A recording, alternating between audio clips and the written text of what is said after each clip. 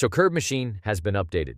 In the sidebar, there are now these sub-panels with links to local and online documentation, FAQs, and YouTube, as well as the Get Support tool. You can disable both of these via this little button here if you want. Also, we now have this Tools panel here. For it to be populated, you need to have an active curve object. So let me add a single point polycurve now, and immediately you'll see all the tools and spline and curve properties become available here. Note that I'm in Edit Curve mode already too. In an object mode, the tools will vanish, but some of the curve properties remain accessible. This is cool because the CURVEmachine menu, where these properties can be adjusted to, otherwise only exists in Edit Curve mode. Let me get back into Edit mode now and actually extrude some points here to properly create this curve.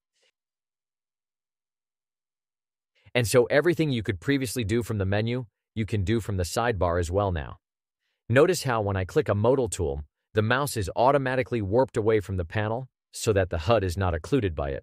I blendulate this point now, and previously if you wanted to repeat the previous blend on a new selection, you would have to use the Alt-Mod key while invoking the tool from the CURVEmachine menu. Now you can do the same simply via the Blender native Shift+R key map. Do note, however, that due to how the tool works, the blend width is cumulative. It grows if you call it repeatedly on the same selection. So if you want to ensure the same blend is applied to different parts of the curve, you have to ensure you start from the same initial conditions, from just a single point each time, for instance. Also, previously, you couldn't blend the end of a spline, but now you can in fact do that. As long as you make the spline cyclic, you can then blendulate these endpoints too. This way, you no longer have to shuffle the cyclic gap to another location first. And again, Shift+R to repeat. You can even do this with a selection that goes across the cyclic gap.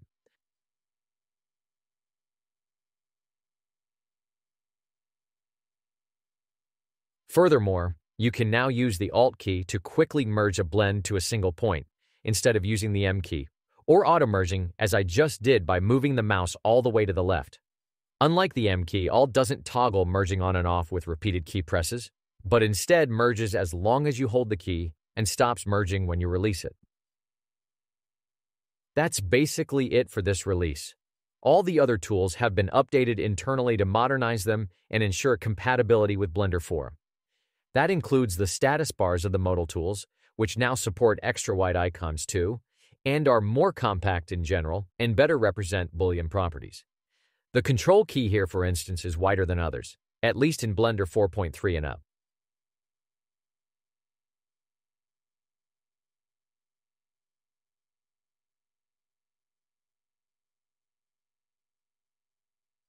I quite like the exposed curve and spline properties in the sidebar.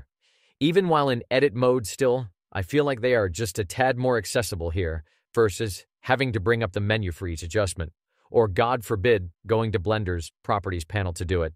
You can easily toggle cyclicity here or convert it to NURBS, for instance, and of course increase the depth and extrusion too.